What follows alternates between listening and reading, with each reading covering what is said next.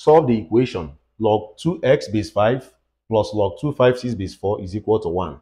Okay, now it's very simple. What we need to do here is log 2x base 5 plus, now remember, log 256 base 4 is a number such that that number we are going to place on top of 4 as the power, and the result is 256, and that number is 4, because 4 raised to power 4 is 256. Therefore, the whole of this is equal to 4. So, and this is equal to 1. Okay, now from here, when we collect the like terms, we have log 2x base 5 is equal to 1 minus 4.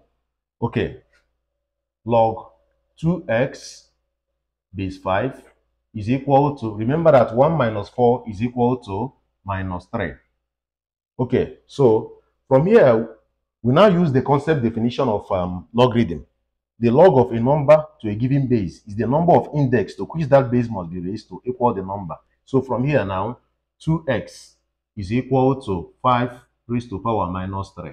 And this is the same thing as 1 over 5 raised to power 3, which is equal to 1 over 125. So that's the value of 2x in this question.